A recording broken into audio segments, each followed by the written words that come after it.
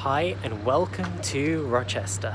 So Rochester is a town that's just 30 miles from London, it took me 40 minutes by train, and it's a town steeped in character and history. Today I want to visit Rochester Cathedral, which is behind me, as well as Rochester Castle, and just walk the lovely streets of Rochester. So I hope you can enjoy exploring this place with me. It's free to enter and it's open 10 till 4 on Monday till Saturday, and then on Sunday it's open 1 till 3. So I'd definitely recommend if you are in Rochester. At the moment there's a peace dove display which has been there since February, and it's basically 15,000 paper doves that are hanging from the ceiling of Rochester Cathedral, which is pretty cool.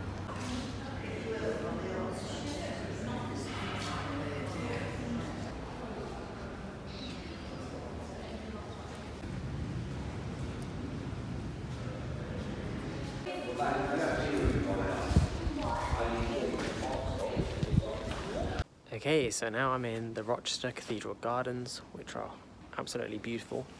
Here's the Rochester Cathedral from the outside. It's reportedly the second oldest cathedral in England, dating back to 605 when it was founded by St. Justus. The original cathedral was a lot smaller. It was about 13 meters by about 5 meters, I believe. But over time, of course, it's grown in size. At the time, it was expected for the cathedral to form a school, and so the school that the cathedral formed, the King's School, is thought to be the second oldest continuously run school in the world, which is quite impressive. So now we're heading to Rochester Castle, which is a marvel in itself.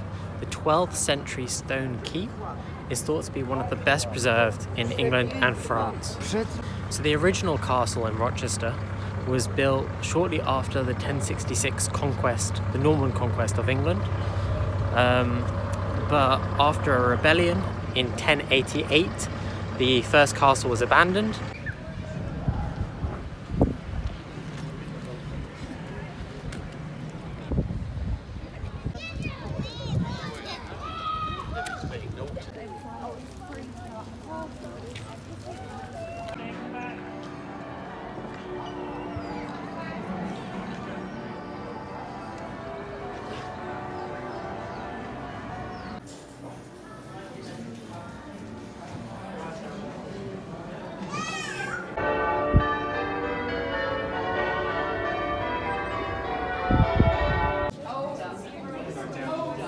So although it may be a shell of a castle, as you can see, it truly is an amazing place to visit. So the stone keep behind me towers 34.5 meters from the ground. Under lock and key to stop your servants. Okay, so now we're on the battlements of Rochester Castle, giving you a fantastic view.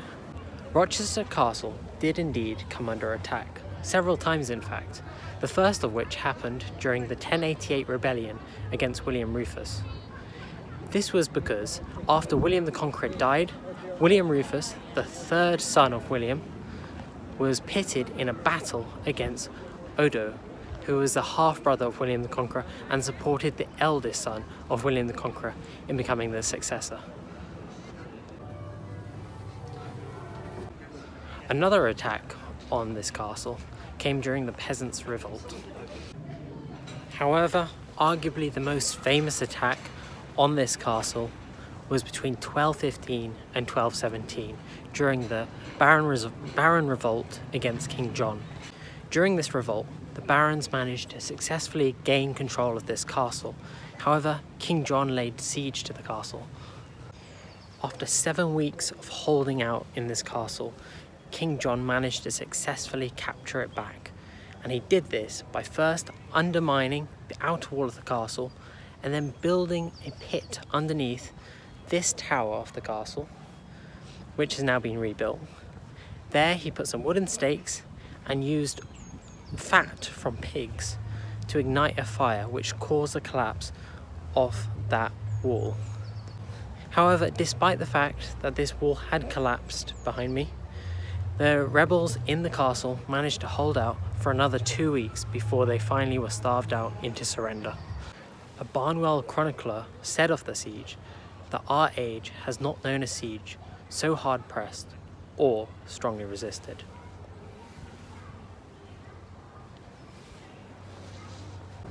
We can identify the tower that was brought down in the siege of 1215 by the fact that if you look at all the other towers around the keep, they were all a square shape, but the one that was brought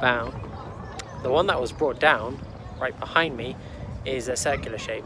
That was because after it was brought down, when they rebuilt it, they realized that there was a weakness that was undermining it and causing the explosion that did bring it down. And so they realized that building a circular tower would have a stronger foundation and be less likely to be vulnerable to undermining than a square tower. Anyway, what a wonderful day here in Rochester.